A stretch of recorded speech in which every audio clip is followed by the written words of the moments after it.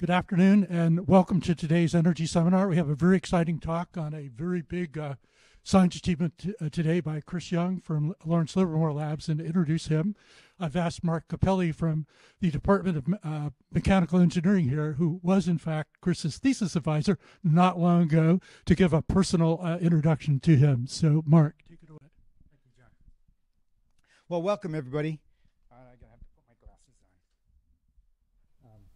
So my name is Mark Capelli, and as John said, I'm in the Department of Mechanical Engineering, and it's a pleasure for me to introduce Chris. Chris received his bachelor's degree, master's degree, and PhD degree at Stanford. Right? So he's a cardinal all the way. Is this on? Can you hear me? Yeah. Okay. His bachelor's degree was in engineering physics, and his master's and PhD was in mechanical engineering.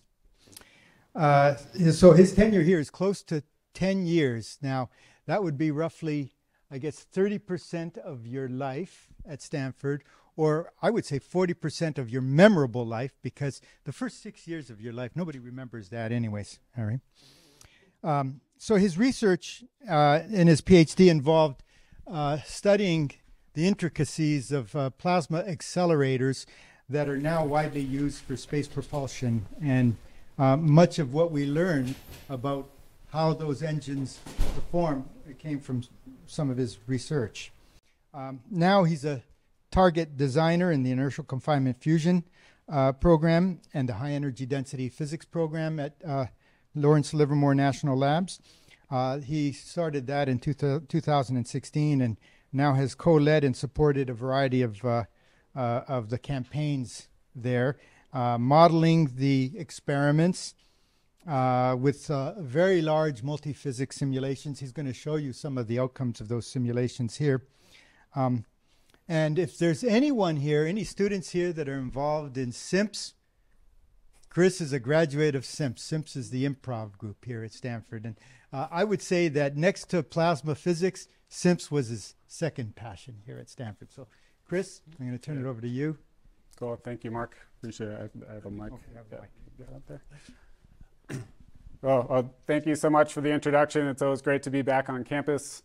And I'm excited to share a bit of context into the really awesome results that we've gotten recently at the National Ignition Facility. Has anyone seen the 60 Minutes episode that came out in January? Yeah, a little bit. Awesome, or some of the news articles that came out. Great. If not, that's okay. I'll hopefully tell you all you need to know, but provide some context around what was going on. And let's have to figure out where I'm standing here. We've gone through the introduction, but just again, my name is Chris Young. Spent a whole lot of time here, and really, really great to be back. And I've been about 6.5 years at the lab, so just starting to really get a handle of what's going on in my job there. So I'm one person standing up here, representing the work of a cast of thousands. Many people have spent their whole careers, decades, working on the problem of fusion. And this work is a collaboration between industry, academia, and the national labs. And I'll give a special thanks to Dr. Nathan Mizan, who helped put this talk together with me. We actually gave a joint version of it in this building upstairs a couple months ago. And he's another predecessor of mine through both Mark's lab and then into the inertial confinement fusion program. So an outline of the talk today. Give you a bit of a history of the fusion program at the lab and a physics introduction to the physics of ICF and what we're trying to do. Talk a bit about the NIF facility itself. It's the world's largest, most energetic laser, and the targets we shoot are some of the most pristine, perfect materials that we can manufacture. We'll go through the program as a whole and some major turning points, which led to kind of the big breakthroughs that we've had recently, and talk a bit about what we're doing next. So as I'm sure you're all aware, fusion is what powers the stars. And if we can bring this power and harness that for energy production on Earth, that would really be a game-changing technology for humanity. If you're not familiar, fusion is the process of combining light elements into slightly heavier ones and releasing the binding energy of the nucleus in the process. That distinguishes it from fission, which is the splitting apart of large atoms into mid-sized atoms. All of the elements are produced either directly via fusion or indirectly through supernova explosions in the universe. And all of the energy radiated towards Earth from the sun, sustaining life, was originally produced through fusion. And there is a lot of naturally occurring deuterium in seawater. So if we were able to collect that and harness, release that energy through fusion reactions, we're basically looking at a limitless source of energy. So, the potential use of this is enormous for humanity. When we turn to fusion research in particular, there's many different approaches with lots of wide-ranging applications. Looking at the top left here, in terms of confining a hot fusion plasma, you basically have three options. One, you have to be the size of a star and confine under your own gravity. Since we're trying to do this in the laboratory, in a building, that's not going to work for us. So we have to either use strong magnetic fields, which is like the ITER machine that they're building in France, or a tokamak, if you've heard those types of names. Or you can use lasers to deliver a whole bunch of energy and squish this fusion fuel under its own inertia, and that's called inertial confinement. And that's what we do at Livermore.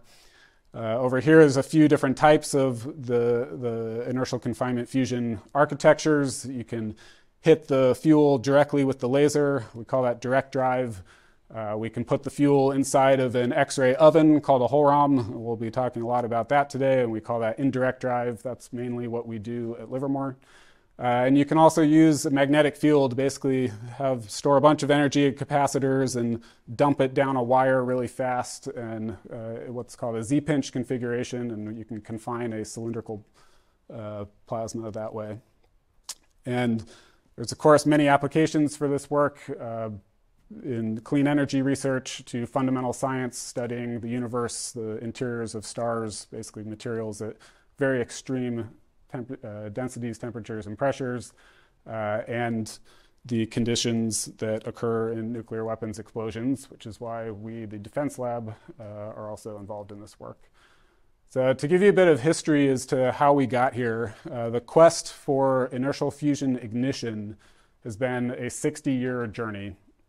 And it really started, the idea for ICF is as old as the idea of the laser itself. And very soon after the laser was invented, people realized that this could be a mechanism of delivering a lot of energy into a small volume to initiate fusion reactions. And there was a seminal paper by John Knuckles, one of our early lab directors, which was kind of outlined this process in the open literature for the first time. And since that time, NIF has been home to an array of ever-increasing lasers in size and scale and energy, culminating with the National Ignition Facility 1.9 megajoule laser, which is the largest, most energetic laser in the world right now. And you'll notice that NIF came around right around, and kind of the concept of NIF in the beginnings can be traced right around the same time when we stopped underground nuclear testing and switched as a nation to the kind of science-based stockpile stewardship model for ensuring the safety and security of our nuclear stockpile. And NIF is one of the only facilities in the world able to make these super high energy density states. It plays a very important role in that. And so there was this study by the National Academy of Sciences in the 1990 timeframe that said, we need to achieve fusion ignition and go after, very high gains, right? We're going to come back to the concept of gain. That's just the fusion energy liberated through the process compared to the energy that we had to invest to initiate those reactions. So a gain of 1 is energy break even. And we would like to be operating somewhere around gain of 100 if you were going to say build a power plant based on this technology. We've spent a whole lot of time trying to pass gain of 1 for right now. But rather than go after that gain of 100 huge facility first in the 90s, it made more sense to take a smaller step and go after a small to mid-size gains of 2 to 10. So that was built into the idea of NIF. Demonstrating ignition should be our highest priority. And it took a little bit longer than we were hoping, but as of December of last year, we've finally gotten there. And another point is that the only possible technology in the 90s when this was being conceived that we could kind of set up at scale at that time was to use a glass laser. So if we were going to rebuild NIF today, there are many more efficient laser architectures that we could use. But at the time, it was amplified neodymium glass lasers. And we could take advantage of all the existing experience infrastructure at Livermore. So that was the natural place to site this facility. And they recommended that we recognize ICF primarily as a defense program, not as an energy program, again, for the reasons that I mentioned. So the rough timeline is, 1990, we have the idea we need to build NIF. In 93, we got the commitment from the Department of Energy to build it. We broke ground in 97. We commissioned the laser with the first experiments in 2009. And really in 2011 is when we first introduced the deuterium and tritium fusion fuel and started trying to make neutrons. So we've had a robust program over the last 12 years.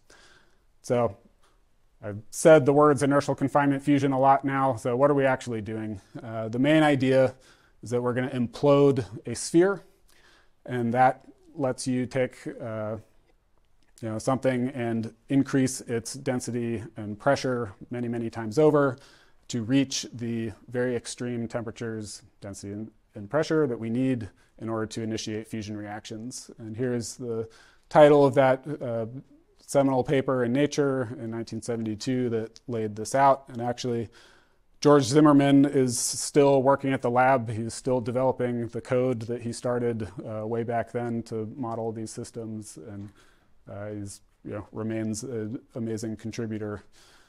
I kind of mentioned this before, but the direct drive concept, we're just going to put the fuel inside this shell. We call it the ablator because its main purpose is to absorb that laser energy and just blow up. And you get an equal and opposite reaction inward that's going to compress that fuel as it travels in. You can think of it like a spherical rocket where the rocket exhaust is pointed outwards and the rocket's traveling in towards the origin. But as you can imagine with direct drive, if say you're taking a water balloon and you're trying to squeeze it in between your fingers and you're trying to keep it exactly spherical, what's going to happen, right? You're going to get some bumps. It's going to squeeze out in between all the parts where you can't exactly balance everything. And there's a lot of laser plasma interactions going on around this that is preventing you from getting that laser light exactly where you need it to balance it perfectly. So it turns out that maintaining your spherical symmetry is pretty challenging in direct drive. But we do have a facility, the University of Rochester, the Laboratory for Laser Energetics, or LLE, has a smaller laser that studies this extensively. But at Livermore, we go more with the indirect drive approach, and that adds this Hohlraum, or a radiation cavity. It's a German word. You can think of it just as an X-ray oven, whose job is to take that laser light coming in and make a bath of X-rays. And because ovens are very good at redistributing the heat in a nice even way, it's much easier to push on this thing evenly from all directions and maintain a spherical implosion.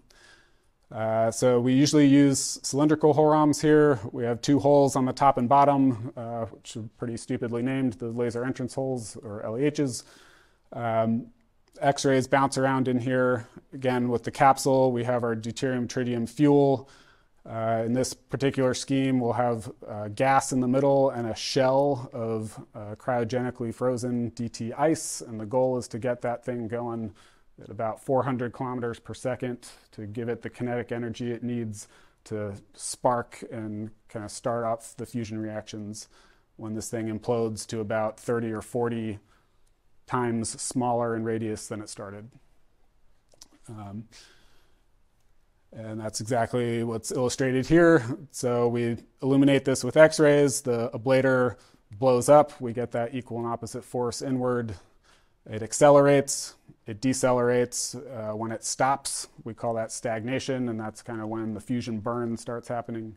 And then the name of the game is try to keep it there cooking as long as possible before it's going to blow up and dissipate all that energy, and then we stop making fusion reactions.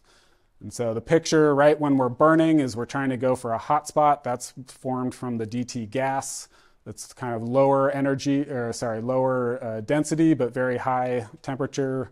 5 keV is, a few million degrees Celsius. On the robustly burning ones, we might be 5 times the temperature of the sun when the fusion reactions are going. And then that's going to be surrounded by this shell of colder DT that's been compressed up to about a kilogram per centimeter cubed of density.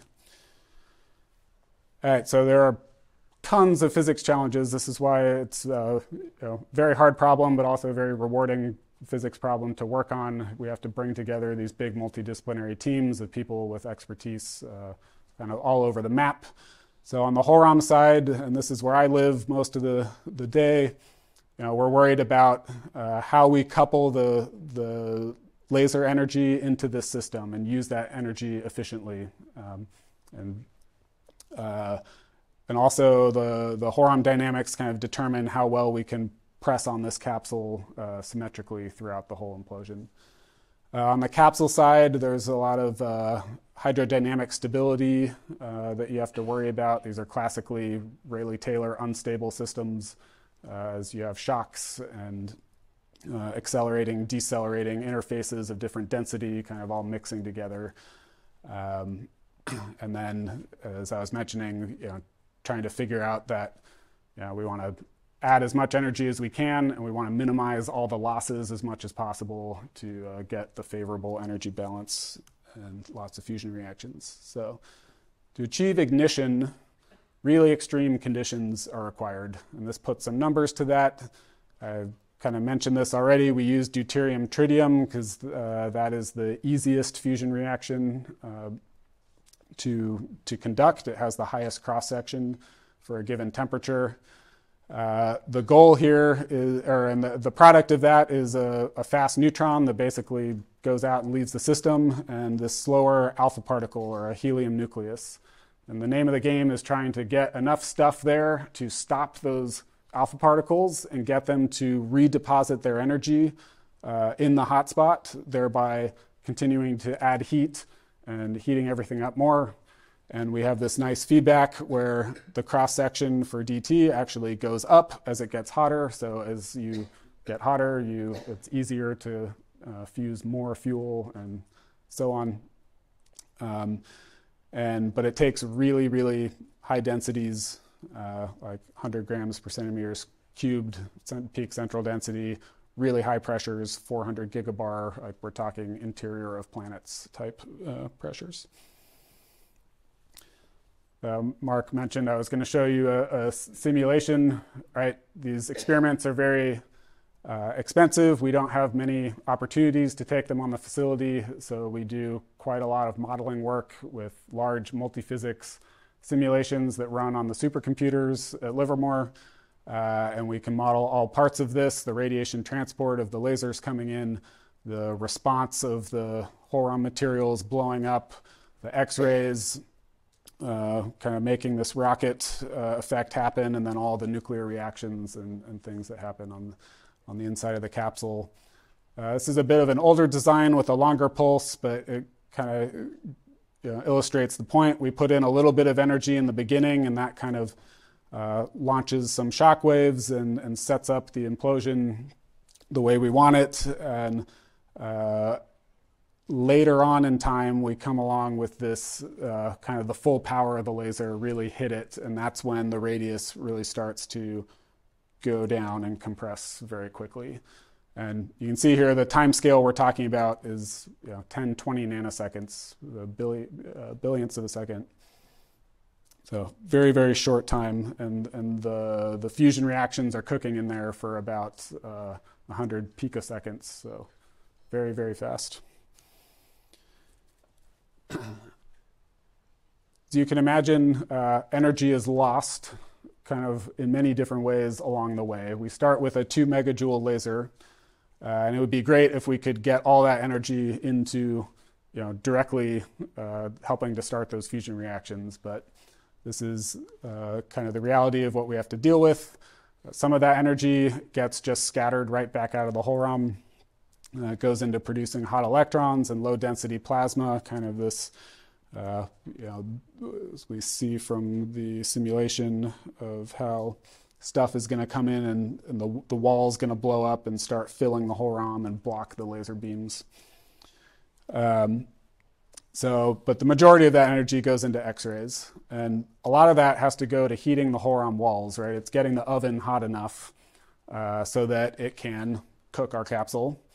And some of those X-rays are going to escape through those holes, which we need to let the lasers in. And unfortunately, they also work they work against us in that way. So of the 2 megajoules that come in, we get about 150 to 250 kilojoules onto the capsule. A lot of that goes into ablating those outer layers, and only maybe 10 or 15 kilojoules actually gets converted into kinetic energy of that DT shell that's going to start moving inward and do the compressive work on the fusion fuel on the inside. And we would love to convert all of that into the internal energy of the fuel, except as I was mentioning with the asymmetry, keeping it spherical is really hard. So if we don't push exactly the same on all sides and we squish it a little bit, like a pancake or a little bit like a sausage, those are the words we use, that residual kinetic energy is going to rob your hotspot. So that's that arrow. And then finally, you have some hotspot and internal energy. You're going to make some fusion reactions. Now it's a competition between everything that's the things that are adding energy to the system, which is the fusion reactions and the alpha particles that you're able to stop. And that's in competition with all the loss mechanisms, radiation, conduction, and the mechanical work of this thing is going to start expanding, and it's going to cool when it starts expanding. So after all that energy flow, we're going to get some amount of energy back out through the fusion reactions. And for a long time, this number was a lot less than 2 megajoules. But in August of 2021, we had our first very near ignition shot. 1.3 megajoules came back. We were very excited to see that. And then in December of last year, we hit 3.1, which was for the first time a net energy gain compared to those 2 megajoules of laser energy that we put in.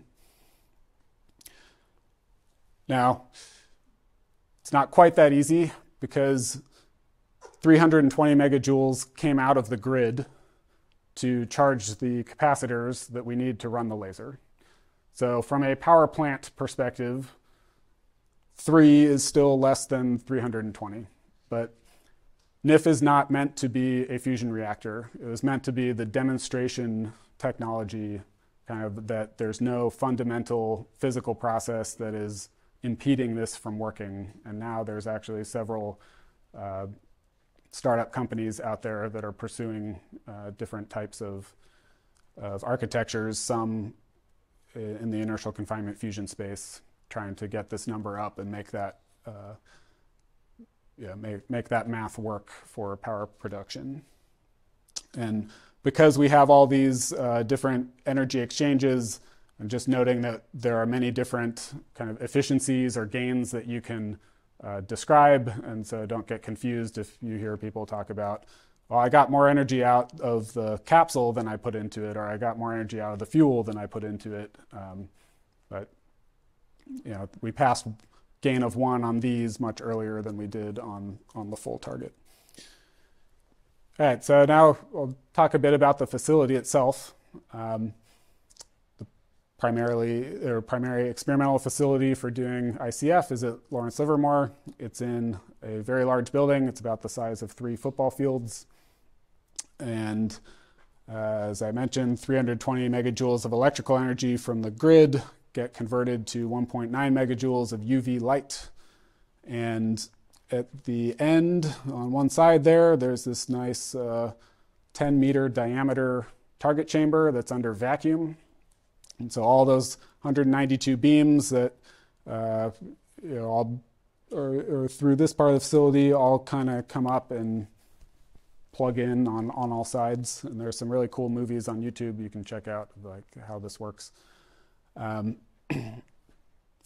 Sitting in the very middle of this on a little arm is our HOLROM, and it needs a whole bunch of hardware to keep it cold. I mentioned it's cryogenically frozen DT ice on the inside there, so that starts at 18 Kelvin and takes a whole lot of thermal management to grow a nice ice layer and keep it all uniform. And so that's about 1 centimeter large.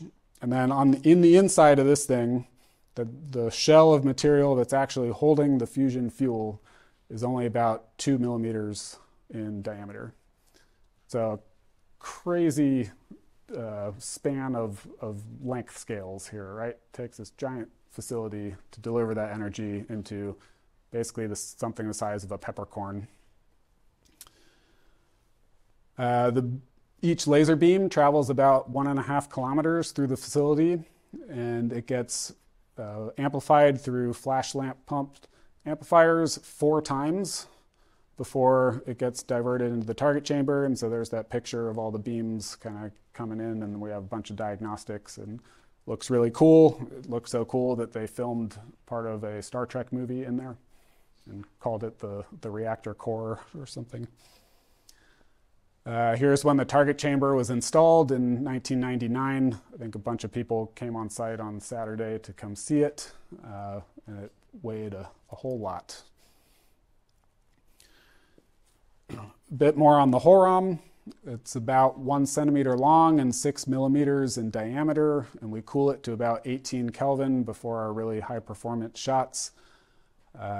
Here it is in the cryo shroud here that's kind of keeping everything cold, and then in the last minute before the shot it just kind of opens and then we go really fast.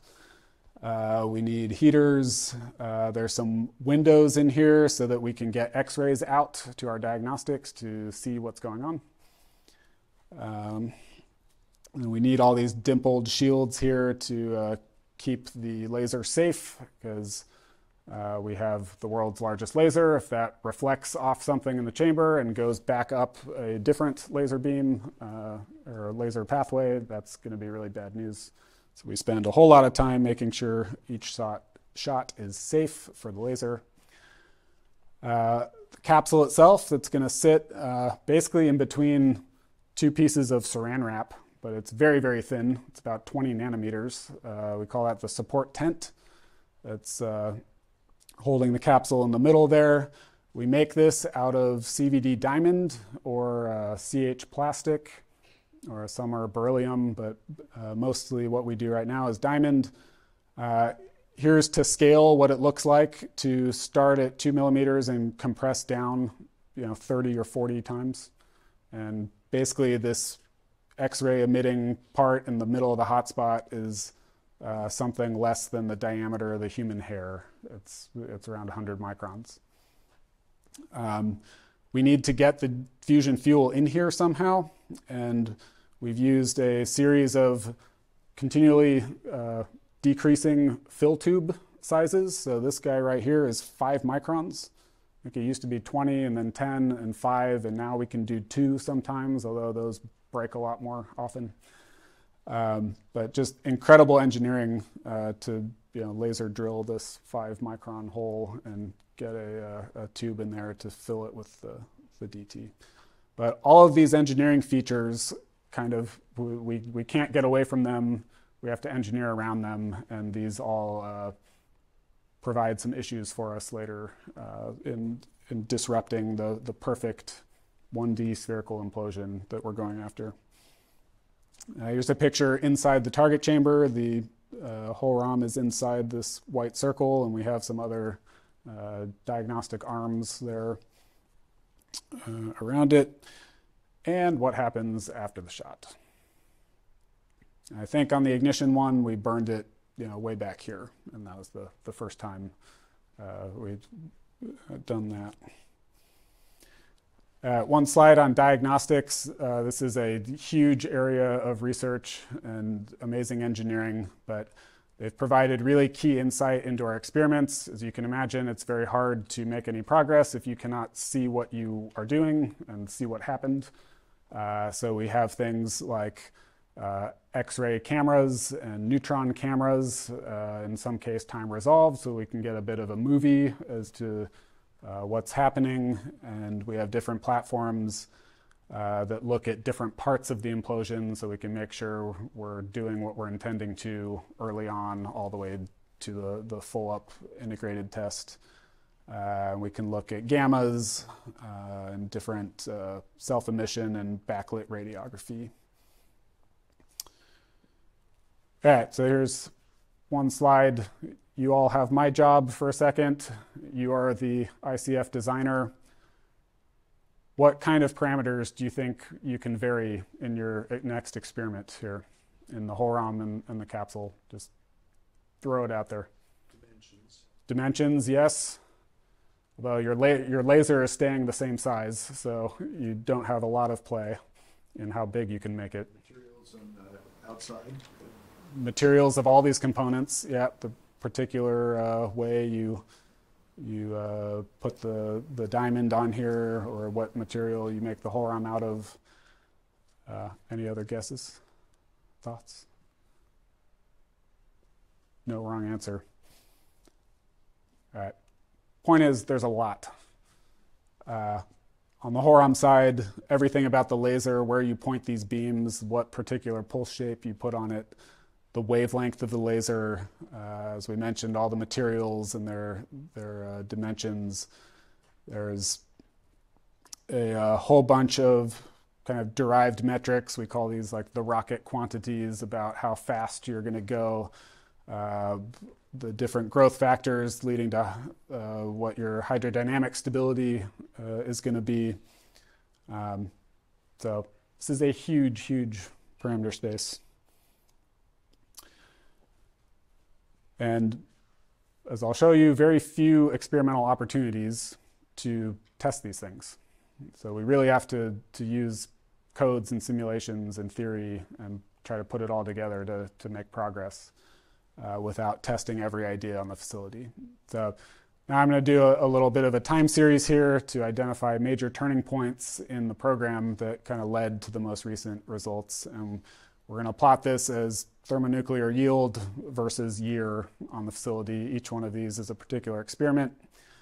So in 2011, when we started DT experiments, we were using plastic capsules. We had a fantastic design that everyone had been working on for years, just on paper and in one-dimensional and two-dimensional codes. And turns out three-dimensional reality was a bit different, and there were some other things we hadn't thought of and weren't modeling, taking into account. And so by 2013, though, by changing the design we call low foot to high foot, we demonstrated alpha heating in the capsule for the first time.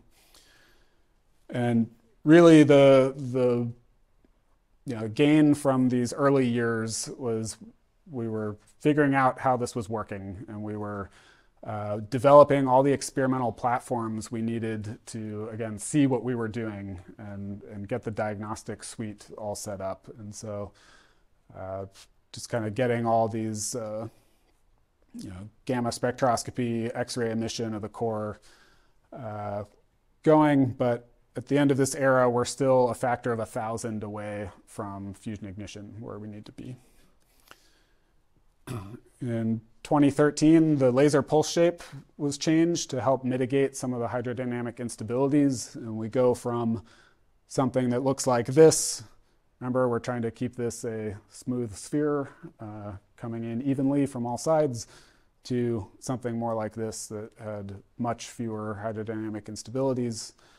Also going to a shorter pulse, that helps it be less unstable, and it also helps just kind of get everything done quicker before the horam has a lot of time to fill up with plasma and start blocking the laser beams and stuff. And these are three-dimensional simulations in the code Hydra that we run.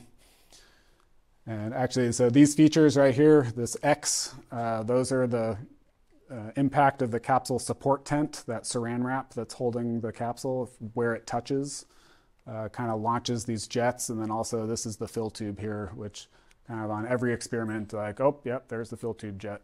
We can't get away from it. We then moved to diamond, and this really helped. We were able to use a lower horam gas pressure, which cut down on a lot of the laser plasma interactions that were happening in the horam, and that helped things get a lot more repeatable and able to be modeled well in the codes. This also improved our symmetry control with the shorter laser pulse, again, kind of getting everything done before the horam shuts down. In 2017, we, again, first demonstrated alpha heating with diamond. And I've mostly said all this already, but again, using all of our different diagnostics to be able to check that we are remaining round at all times throughout the implosion. And that was a key advance in this period. So then we made the shells bigger.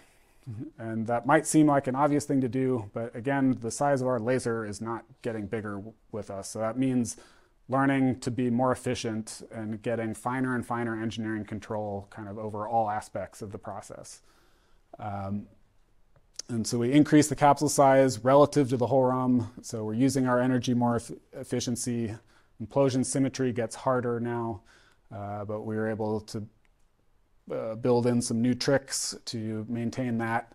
And by 2020, we achieved the burning plasma state. And so, physically, it's starting to be a different regime. It's where you're starting to make enough alpha particles that the heat and energy from the alpha particle deposition is starting to change what's going on. And so in the analogy of, say, trying to light a wood fire, right? You're providing a spark.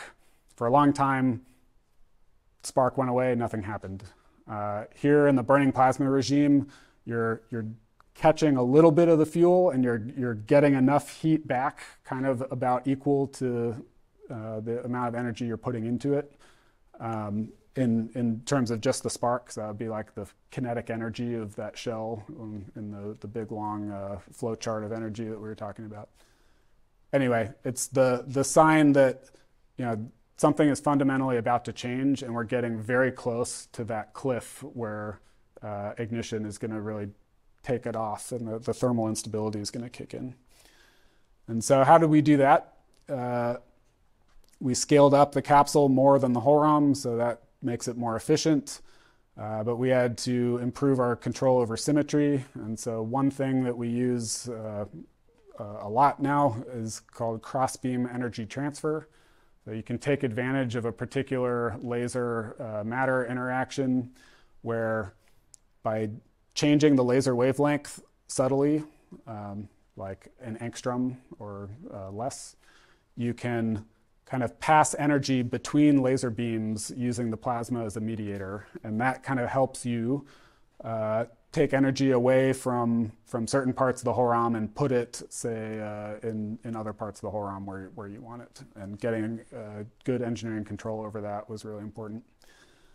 And also from our target fabrication side, throughout this whole process, every year, the quality of the targets are getting better. The number of defects are going down with time. And that definitely helps things. So finally, in August of 2021, I kind of mentioned this before, we had this guy right here, the gain 0.7 and Lawson greater than 1. So there's something in fusion called the Lawson criteria. It basically says you need to get something hot enough and dense enough for a long enough period of time in order to get a fusion ignition. It's pretty easy to get 2 out of the 3 of those things. It's very hard to get all 3 at the same time and keep this plasma confined that just wants to, blow itself up.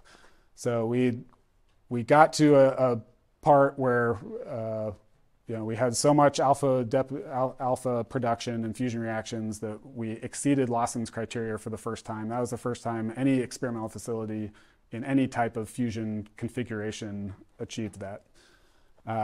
But in terms of the gain and that National Academy's report definition of ignition, which said gain 1, we still haven't surpassed that milestone yet. And we did a few repeats. Actually, this is probably the most repeated experiment that we've ever done, trying to do exactly the same thing.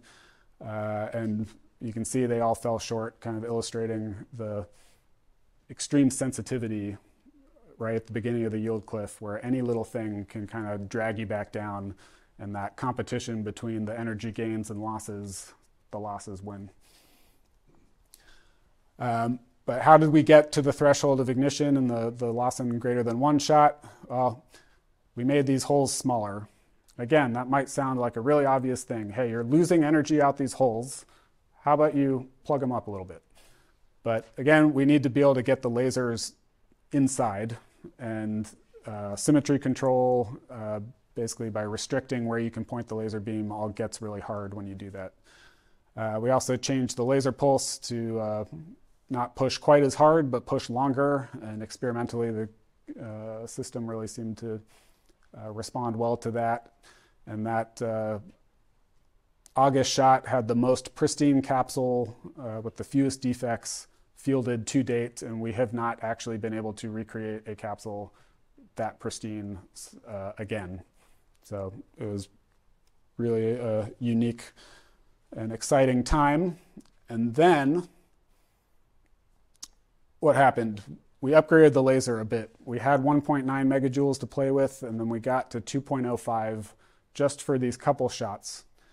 And doing so allowed for slightly thicker capsules to be used. And if you can go thicker, that provides a little bit more margin and robustness to all these little defects in the fill tube and the tent and everything that's trying to kind of rip this apart as you are imploding it at 400 kilometers per second. And so here in December, for the first time, we surpassed the amount of laser energy that we put in and got gain 1.5. And again, with a capsule that was not quite as good as that other one. And so the fact that we were still able to do that means, all right, we're getting better in a more robust regime. And as I mentioned, the things that enabled that, we got a little bit more laser energy, we thickened the capsule, we continued on this track of pushing longer, not necessarily harder, and keeping everything round. And in doing so, we finally surpassed the ignition threshold. So what are we doing right now? Our current campaigns are trying to improve performance and robustness, and it's kind of a funny business to get in. We've spent decades and decades and decades trying to just get ignition. We're kind of single-mindedly focusing on this goal, and you do that, and the next day the goalpost just moves down. It's like, great, you got 1, give me 10. So 10 megajoules is kind of the next level that we're aiming for. We're going to continue optimizing around the design that gave us ignition, playing with those rocket parameters like the velocity and the different thicknesses and the laser pulse. We have campaigns further increasing efficiency, right? We have a playbook that kind of worked. How far can we push this? So this is one of my campaigns this year, just trying to make the cylinder and the laser entrance holes smaller and deal with the symmetry challenges that come with that. We have some different ideas about how to increase compression, right? You can increase the confining material around the hotspot by shocking it up to even higher and higher densities, but there's trade-offs associated with that. And we also have some different Horam geometries, like this guy called the frustrum, which can use less surface area, so be more efficient, again, trading off with other challenges like symmetry. So, to summarize, the outlook for fusion research is bright right now. It took longer to reach fusion ignition on NIF than we originally envisioned in 1990, but we can say now we've kind of attained the original goal for both the performance and then now all of the scientific inquiry that can follow. Again, NIF is not a fusion reactor. We're not going to plug it into the grid and start producing power, but by attaining this ignition and demonstrating this, we've kind of shown that there's nothing physically that's fundamentally holding us back from going to higher and higher gains. The physics works. It's going to turn more into an engineering type of problem to get a fusion reactor going. And many startup companies are trying to do exactly that. Hope I was able to show you that there wasn't one eureka moment that just kind of suddenly everything worked, right? It was a very long slog, performance made in incremental steps, continually improving all parts of the process, continuing to improve our diagnostics and engineering control and our simulation capabilities, getting larger and larger computers, being able to go from 2D to more routine 3D simulations, things like that. So far we have not been able to repeat the ignition experiment. We actually haven't had a real attempt at it yet, but in May, next month, we'll hopefully get a second one on the board and start assessing what the variability and robustness is in this new regime. And as I mentioned, we have several new campaigns that are continuing to try to push forward and get to the 10 megajoule limit. The next few years, NIF will be upgraded either in power and energy, and that should enable quite a bit more work and more margin to continue improving this. So with that, I will say we are hiring. If this sounds exciting to you, I'd be happy to talk to you. And there's, besides just fusion, Livermore is an amazing place to work with a whole bunch of very, very smart people across all different fields. So highly recommended, but thank you for inviting me. I'll take any such questions. An exciting and spellbinding story that you shared with us today. Thank you so much. We now have time for everybody can clap. So it looks like we have time maybe for 2-3 questions in the room before we break into the small student question. Any questions from students or others? I think we have some technical experts up here in the front. Anybody want to? See a hand back there. I was just wondering what your budget is. You want to take that one? Yeah, I'm not exactly sure about that, but it's public. It's a line item on the congressional budget every year, so you can look it up. But yeah, I mean, probably in the 100 million range, but that's spread among a whole lot of different pieces. So. I'm just going to give you a microphone for the people watching online. Okay. Hello? Is this working? Yes. Okay. Yes. Yeah, so I was just curious. I know you said that this is still like initial phases and you guys are not trying to build a power generator or anything, but with that experimental setup, is there any mechanism to introduce like more fuel into the reaction, or are you constrained by whatever fits into the initial package?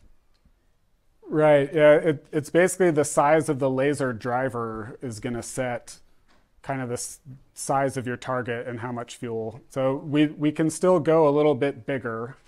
And the trade-off there is with more fuel or like a larger size, we won't be able to push it as fast. So then you're getting into all those engineering trade-offs with kind of the rocket equation stuff that, great, we might have more fuel to burn, but if you give it a smaller spark, it won't, it might not take off and you won't hit that ignition threshold. We got one in the back. Sounds like you spend a lot of time trying to maintain that symmetry. Mm-hmm. And sometimes symmetries introduce instabilities, which I think is what you saw on the direct configuration. And so I was wondering, has anyone ever considered introducing some asymmetry to the problem, which can I guess cause more can result in more predictability? Sometimes that sort of technique is used in different physics problems. Right. And yeah, because of the predictability, you might be able to increase your yield because you'll better understand the result. So yeah. Sure. Yeah, there are a few papers on that topic. One idea is to compensate for known asymmetries in the drive. So like if you know you're going to end up squishing this way, you can start with a aspherical capsule to start with. So basically it'll compensate out. Also, yes, exactly. There's, we can kind of induce whatever asymmetric trajectory we want by how we partition the laser energy in the different beams.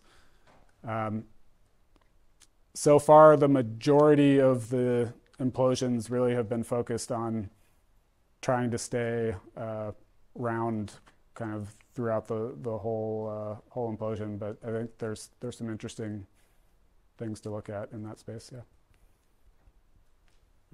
So presumably you have you have this huge simulation capability, and you also have all the observational capability. You didn't show any comparisons of the shapes of things with the simulations and so on, but yep. I'm sure you're doing them. And so my real question is, with a parameter space as big as you have, obviously the simulation side is going to be the way you explore portions of that. Are you comfortable enough that the simulation capability is good enough that you really can optimize the exploration with a small number of shots, or is there more to do on the simulation side?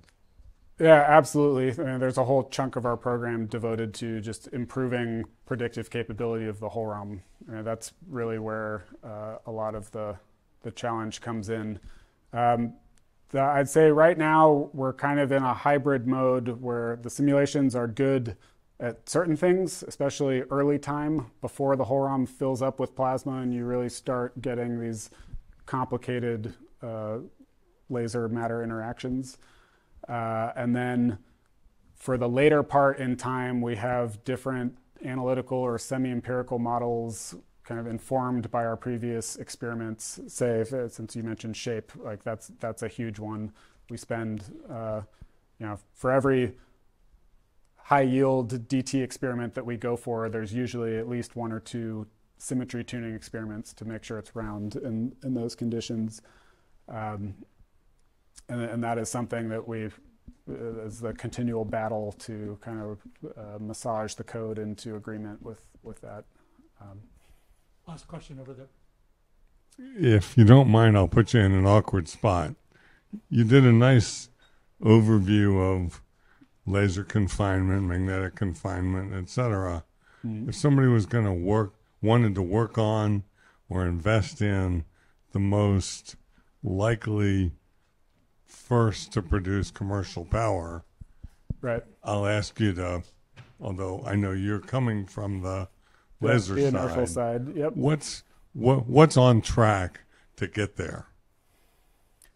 Right. Our lab director answered this question at the DOE panel after the press conference. But magnetic fusion has had much more investment into the engineering side and turning it into a practical reactor than ICF has.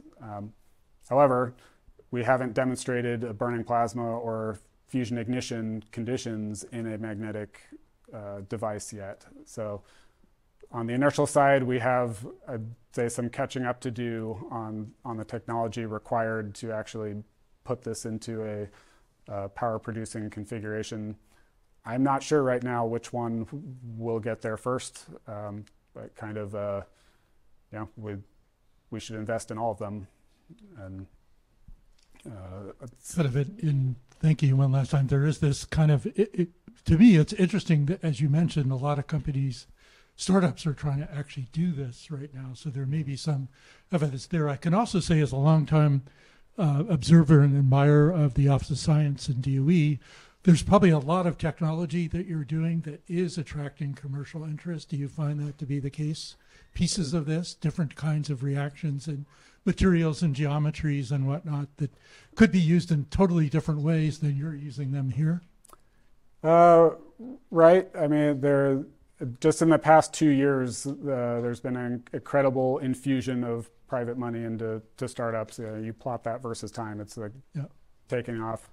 But to that point, like there are many common problems between the different schemes, like the first wall of the reactor in a magnetic configuration. If somebody solves that, that's going to kind of help all the other schemes in sharing technology like that.